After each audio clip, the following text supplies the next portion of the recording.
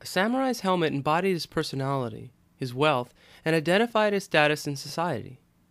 The 16th century samurai helmet saw a revolution in design when high-ranking samurai instructed their armourers to make helmets with ever more lavish decorations. Among the many lavish components of the samurai helmet was a mazashi, or the peak of the helmet bowl. The mazashi would often be fitted with a socket to enable the samurai to slot a crest, or Maedate, into it.